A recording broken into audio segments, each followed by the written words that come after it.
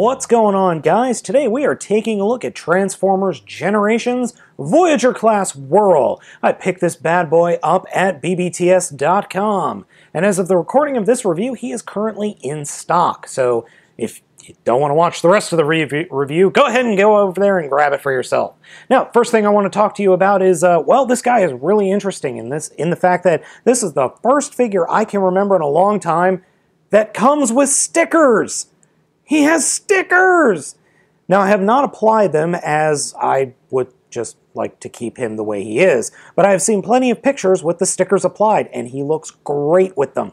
Now, speaking of the figure of, well, just as himself, I think it looks really good. It's not the IDW design, which I would prefer to have that design on this figure, but it works really nicely for what we've got going here. Now, you might notice that there is a slight mistransformation with the blades back here. They can swing down. I'll show you that in a minute. I just like putting them right there. That's just a personal preference of mine.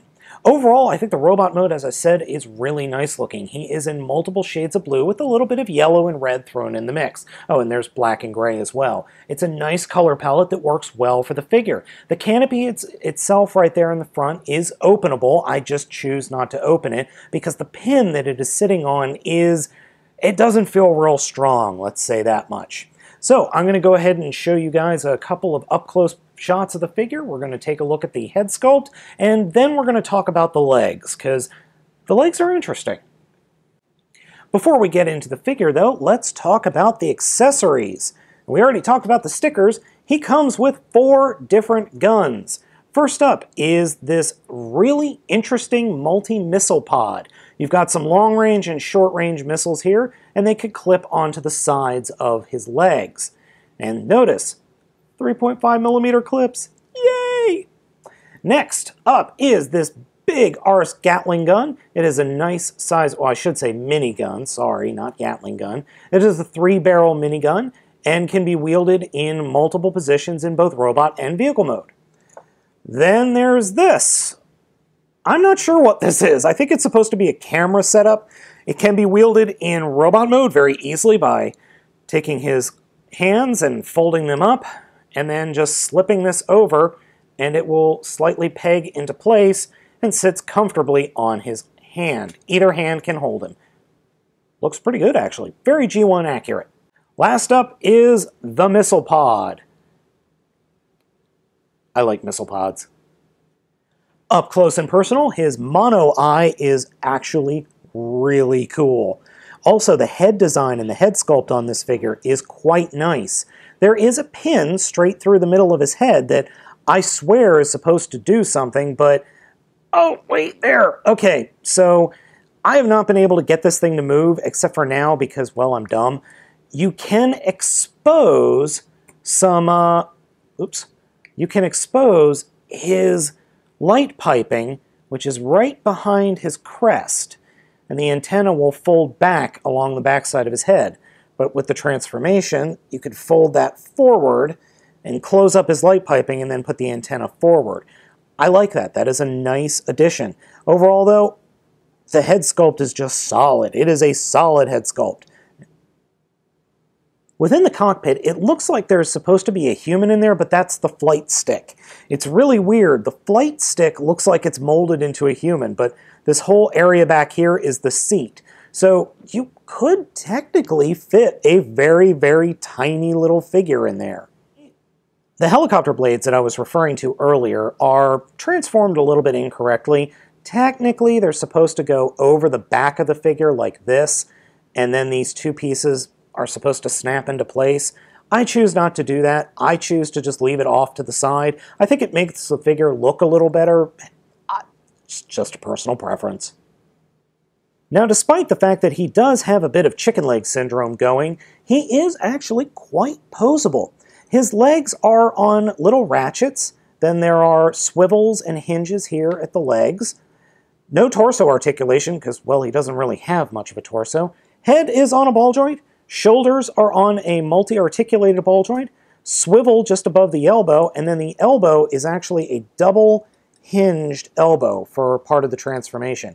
And then again, his hands, quote unquote, open and close. Now, a couple of folks online have found a really interesting way for him to hold a sword. The Gatling gun here, turn it upside down, there's a peg hole right there.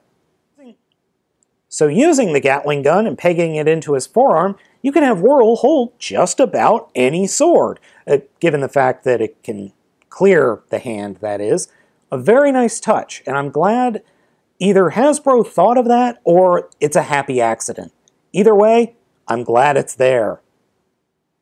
I think Whirl looks even better loaded up with all of his weapons in robot mode. You've got the guns on the peg holes on his forearms, and then the runners, or I'm sorry, the landing runners here on his legs can hold the other two weapons. I just love the fact that you can load this guy up with weapons, and I also appreciate that he comes with so many weapons. Now, there is a bit of controversy with the figure in about his legs. According to the box and the directions, his legs are supposed to be positioned like this. But you notice here, the legs are exposed, or the inner, what you would think would be the inner leg on most toys, has the legs exposed. Well, you can have him work like this, or you could just turn the legs around, thusly, and just kind of position them so that he looks like he's leaning forward as opposed to having chicken legs. And either way works fine. He's actually a very well-balanced figure. And if that still doesn't work for you, then you could kind of get in here and pop the knees forward a little bit more so you could get him a little bit balanced more. Either way, it works. I like the way he's shown on the boxes. I like this way better. That's just, again, a personal preference, but I think this looks very cool. Now, something that is not in the directions that a lot of fans have found is there is a missing direction for transformation into robot mode. He comes like this, with his arms being really stuck out quite far. What they don't show in the directions is you can push the ball joints into his body, and then they will come to a natural stopping position, giving him a much more normal humanoid look. Now, either way, I think he looks good, but I like him better with the ball joints pushed into the body. And for a quick size comparison, here is Sandstorm and Springer next to Generations Whirl. Now you'll notice both Sandstorm and Springer seem to be a little bulkier than Whirl, but Whirl is just about the same size. And yes, using the little trick, you can hold Springer's sword. The transformation for this figure is really neat. It kind of is self-explanatory, or you could kind of guess it, but I actually had fun doing the transformation. To start off with, we're going to take the legs, take the hands, and fold them up into the forearms. Now notice they are on little hinges so that both of them move at the same time. I greatly appreciate that. Then take the arms and pull them out from inside the body. Turn the figure around and take the legs and straighten them out. And this is probably the hardest joints of the transformation. So now we've got him kind of standing up like this. Then we're going to reach around the back of the figure and take his tail wing and fold that up, and that'll bring the whole section up, and then pull the tail wing away from the body like this while pushing the two rotor pieces together. But don't do that, don't push them all the way together until you fold the head up into between these two sections. Now this forms the engine compartment for the helicopter mode.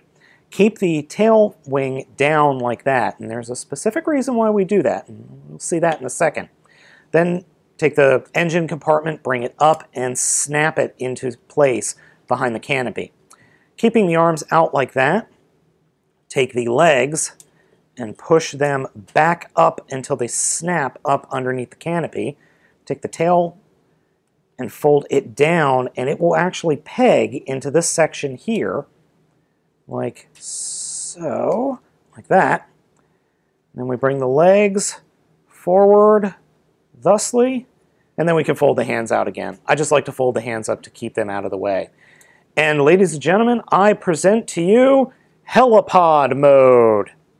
No, I'm serious. This is an actual mode in the directions called Helipod mode. They have an official Gerwalk mode! This is so cool. I love this. I think this is absolutely ridiculous, and I love it. It's a Gerwalk mode. We have our own, or Guardian mode. I'm sorry for those who've never seen Robotech in its original Japanese language, but this is a Guardian mode. Whirl. Now, there is one other thing that I wanted to show you in the Guardian mode. There are actually two, and there are two different variations. The first mode, for helipod mode, is the one where he has his hands. That's actually in the directions. On the back of the box is a second one where the arms are folded up. So fold up the hands and then twist the ball joints of the shoulders such that the little piece that's sticking out, I don't know how well that's showing up on camera, is pointed in towards the body, and then turn the arm so that it can fold up onto the other arm. And this should fold up, and then you accordion the forearm up over the engine intake. So we do the same thing over here. Peg this upper arm into place, take the forearm and collapse it around. And this is the helipod mode that is shown on the back of the box. Now, this is where things get fun. You can deck this guy out in all types of weaponry. So we have the chain gun up front, and then we can put the missile pods on the sides or wherever we want. So you can have a lot of play value with this guy. I prefer the helipod mode with the arms out, but you might not, so you have options. Now, to get him into full helicopter mode, unpeg the tail from the back and actually swing it around, and it will snap into place like so. My figure doesn't like to have the engine compartment peg into place all that much, so you just kind of have to fiddle with it. Then bring the legs and slide them all the way forward. Come down to the feet, and these are interesting feet. First, you push down on this blue heel. That will unlock it from the front and allow you to slide the heel and the front feet up into the leg, and then you peg the blue part back into place. So, into the back of the leg. So, unpeg the blue part, slide the foot up, and then peg that light blue part into the back of the leg again. This is where things get a little weird. The directions had it going all over the place, and I just kind of leave it, turn it, and then it's supposed to slide back along the body and actually peg into the bottom of the forearm. Getting that into place is a little bit annoying. So turn it so the hinge is so that the angle of the angled part of the hinge, the less sharp angle, is pointing forward. Turn the legs so that the good part, silver, is pointing up and these little wings are pointing out. And then just kind of get it in there, pegged into place. And here we have the plane mode. And by plane, I mean helicopter. I quite like this helicopter mode. It's nice. It looks like a helicopter. It looks like a helicopter in the real world, too. It's just a nice overall design. I like it a lot. Now, some folks might say I might have this mistransformed because you can see into the bits of the helicopter. And yes, you could fiddle with it, and I have fiddled with it, to actually break this hinge and have the upper legs be more underneath the canopy. You can do that. I prefer to have it like this. Again, just a personal preference. And you know what? This feels solid. This whole figure feels very solid. It doesn't feel fragile. It doesn't feel breakable. It feels solid. The only complaint I have are those ball joints in the shoulders.